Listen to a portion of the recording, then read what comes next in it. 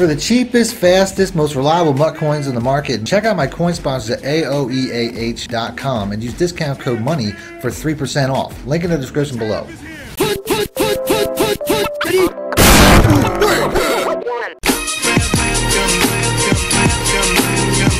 Welcome back, Money Team. This is Mad Money Shot. Sniff of the Madden Cheese as always. Got another offensive scheme for you guys today out of the Baltimore Ravens playbook. This is one of the best running playbooks in the game, and the play I'm going to show you today might be the best running play that the entire playbook has. There's a couple of plays I'm going to show you today, but without a doubt, if you guys want to see more Ravens or more from this formation, hit the like button, let me know in the comments section.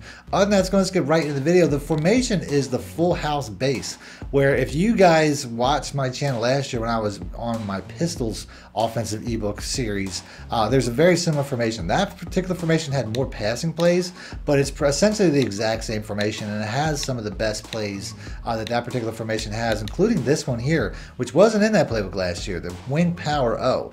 That play is like one of the best stretch type plays in this entire game. But let's go and let's do what we always do. We're going to put these plays into our audibles.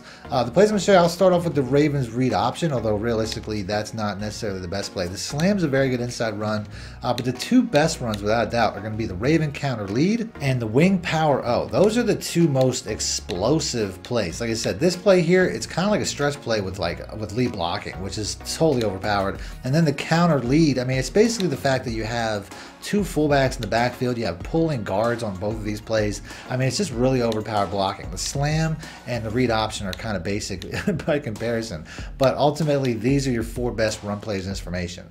Now, as far as pass plays go, I will just have those in my Ravens ebook and on my Patreon, my Join Now community tab, all that stuff. Links in the description below if you guys want to check that out. But I'm not really going to go over any of these pass plays today, although the PA cross shot is a pretty good one-play touchdown against cover 3 and cover 4. There's a couple of really good plays here, but like I said, you have to check out the ebook to get the rest of these passing plays. Now, as always, this video is brought to you by my coin sponsors at AOEAH.com. If you guys want to get your MUT team up and support this channel at the same time, all you have to do is click the link in the description and use discount code MONEY at checkout to get 3% off, and like I said, help out this channel. So all the people that do that, shout out to you guys for that. Now, as far as these run plays go, like I said, I mean, I could easily run the slam here. This is a pretty good option considering there's nobody over the guard. You're going to want to keep this in your autos. I mean, it's definitely going to come in handy as far as a good inside run, but the most explosive runs are definitely going to be the outside. I really don't feel like there's a read when it comes to the counter. I find like I can run this against just about anything, so I'll go ahead and I'll do that. That's the thing about these run plays. I feel like they're going to work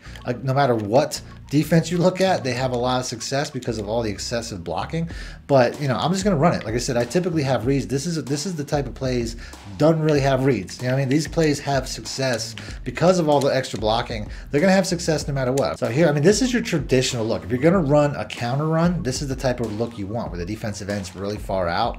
So that's going to be something where I could definitely, you know, just basically use the counter at its maximum potential, as you can see right there. So I definitely have faith in this counter play, even though you typically want gaps. I don't even care. Like right here, we don't have any gaps. I'll still run that. You know what I mean? It's still that. It's the blocking is that good. Don't really care what I'm looking at. If they have outside containment, inside leverage, whatever. Here, the box safety's down the box. I could run it right into that. I don't even care. Like I said, this play, it's so good. I could run it against, you know, there's no defensive look, in my opinion, that really stops this. That's how good that is. Right here, if I want to flip it too, like I said, I can flip it. I'm so not used to running it in this direction though. I don't know if I'm going to be able to do that, but you can see it. But the blocking is just insane. There's so much blocking here. The second best play, maybe even the best play, is going to be the wing power out. It completely changes though. I mean, it basically turns into a traditional, almost like a single back ace look, you know, with even look on each side. But you really have the opportunity to basically run this like a stretch play with a lead pulling guard, which most stretch plays don't have. I could flip this play too with the right stick, but I always want to run it away from any cover 3 box safeties. Like in this scenario, there's a box block safety. So here, like I said, I can run it right up inside here, or a lot of times you can take it outside and basically just run it to the edge, kind of like a stretch. But you can see how the blocking works out there. Very overpowered run. Like I said, that's another play. I could really run that against anything. I have faith. These two plays are so good, I have faith you can run them against just about anything you see. I'm going to run in the direction of the tight end this time. Like I said, a lot of times you're going to want to take it outside. My guard did not quite get on that block in time. Maybe I overran him, but you can see the blocking is just insane. So you can see the blocking on these two plays here. Like, this is not a traditional counter look. I could run this anyway, but based off the fact that they're pinched tight, we'll go ahead and we'll switch over to the wing power L. Now we're going to have advantage to the edge on both sides, and we're going to go ahead. We're just going to hit him with this look. Although that looked like either a run commit or a cover forward, I still almost got past that safety. So this is really your reads. You're really just reading, are they tightly packed or are they spread wide? Here they're kind of tightly packed, so we're going to go ahead. We're going to go to the power ring. If they're spread wide, we typically want to go with the counter. But you can see right here, I mean, if that block holds up, I can just take this and get a lot of big runs. I don't know if I should put Dobbins in or what, but you can see, I mean, I'm getting 10 yards before there's anybody even in my area code. Here's, once again, they're spread to the point where I definitely don't think that the outside run's going to work.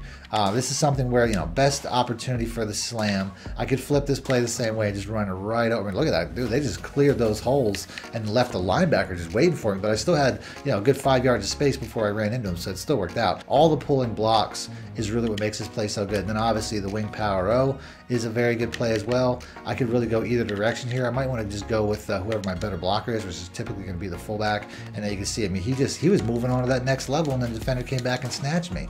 So two very good plays. You know, without a doubt, you could run this type of offense all game. And like I said, these safeties are just coming down quick and filling.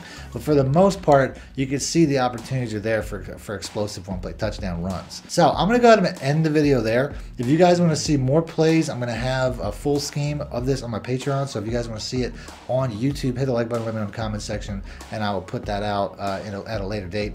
Other than that, thanks for watching, man. My shit out. Need more help or just want to show your support? Then head over to my Patreon and join my team, where you can get exclusive content like ebooks and bonus plays, as well as early access to my vids and more. Link in the description below.